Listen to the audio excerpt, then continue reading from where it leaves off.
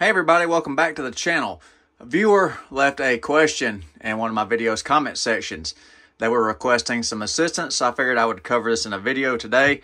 Their question was, they were shopping for 48 volt batteries for their 48 volt system, and they were seeing listings for 48 volt lithium iron phosphate and 51.2 volt lithium iron phosphate. What is the difference, and will they work with their system? So I'm going to briefly cover that today and hopefully help answer the viewer's question. All right, to help answer viewer's question, first, I want to just reiterate, lithium iron phosphate batteries are 3.2 volts per cell, and 48 volt inverters, generally speaking, some values are different, but generally 48 volt inverters will work anywhere from 40 to 60 volts. So when you're shopping for lithium iron phosphate batteries, you will see 48 volt nominal voltage batteries and 51.2 nominal volt batteries. The difference is the count of cells in each one. There are 48 volt nominal batteries. They have 15 cells in series, whereas a 51.2 volt battery has 16 cells in series. So if we take 15 cells in series, and we multiply the voltages, of the cells in series, end up with 48 volts, whereas a 16S, we end up at 51.2 volts.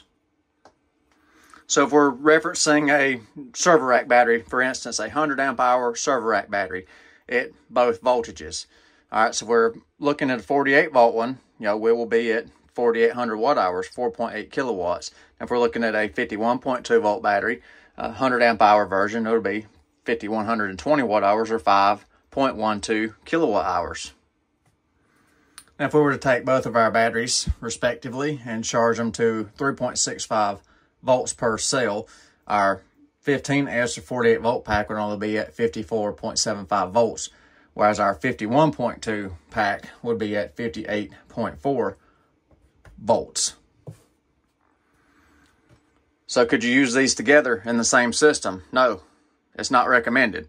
I mean, you can do what you want. Some people get a little wild and mix the two, but generally, not recommended.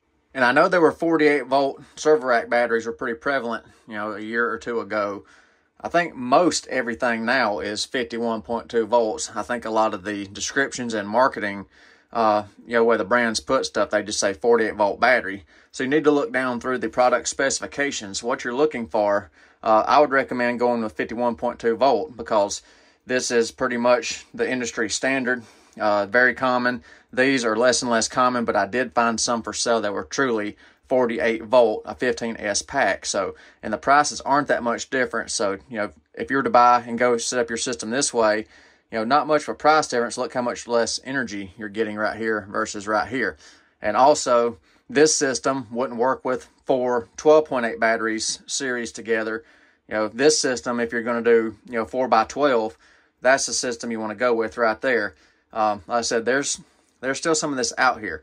And a lot of the golf cart batteries, by the way, are marketed as a 48 volt battery because the golf cart community, refers in nominal like lead acid voltages like the 48. But if you look at a lot of the golf cart batteries, look in their specifications, are actually a 51.2 volt pack. So, I mean, you do what you want, but my recommendation, if you're looking to build a 48 volt system right here, go with this right here, 51.2 volt. Double check your specs and double check it says either 16S in there or, 5,120 watt hours in whatever battery you're looking for. This is the standard right here. Just letting you know, this stuff's still for sale right here. There's less and less and less of this than there was, a while back, but it's still there. So just, if you're shopping, pick one or the other and stick with it.